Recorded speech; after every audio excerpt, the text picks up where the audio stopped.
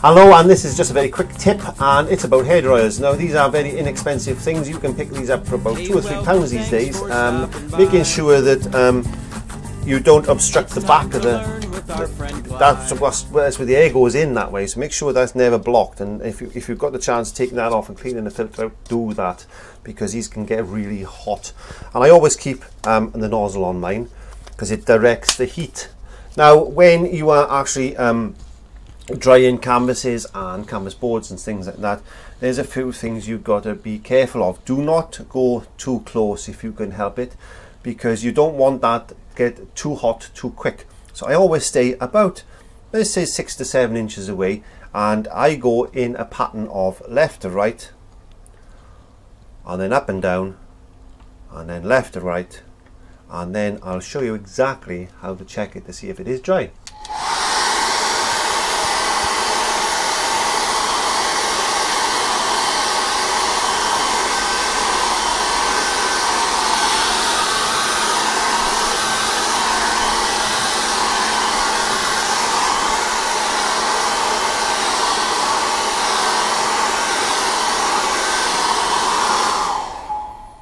So after you've dried your canvas, especially canvas boards, always use the back of your finger like that. Never use your fingerprint then, because that's going to leave grease spots, and you don't want grease spots on your painting, because the acrylic paint won't stick to it. No, it doesn't like grease. So I'll use the back of your finger like that, because there's no grease ducts in the back of your finger. Now, when it's dry, you'll see it dries to a matte finish. Just because it is surface dry, it doesn't mean that it is dry. It is not cured. So be very careful when you add in more layers to this. Even when you've used the hairdryer, you don't put too much thinning agent into your acrylic, or you don't rub too hard, because you will lift that paint. Paint will lift off. It takes 2 weeks to cure. Yes, it does. 2 weeks to cure. So just be very careful when force drying it with a hairdryer. And always allow your canvas and your canvas panel to cool down for a couple of seconds, even 30 seconds. Otherwise, you're going to put another layer of paint on there, and because it's warm, it's going to dry the layer very quickly. So, very quick tip: invest in a hairdryer and just take your time, follow those steps, and you will be fine in the studio. So thank you very much for joining me in the studio. My name is Clive from clivesart.co.uk. Please like, comment and subscribe. Please leave comments in the comment box below, and I'll see you next time. Nice.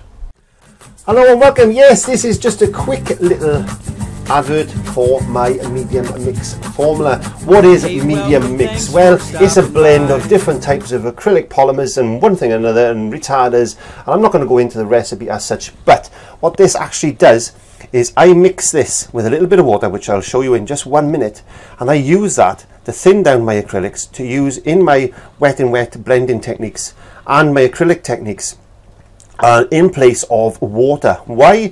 Because if you over thin acrylics by more than 30 to 45% with water, the polymer strains will actually break down and your paint could flake off. I'm not saying it will, but there's a good chance it might. So what do we do with this? Well, this is available on the website.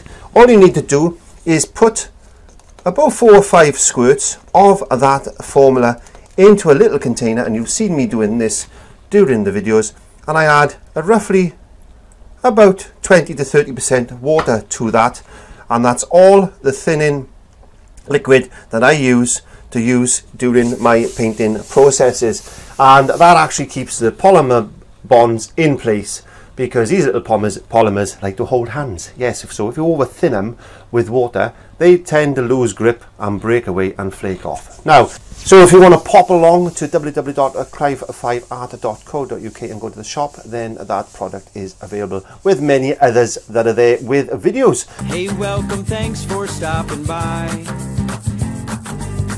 It's time to learn with our friend Clive. So grab your brush, have a great time, and don't forget to click subscribe. Visit clive5art.co.uk.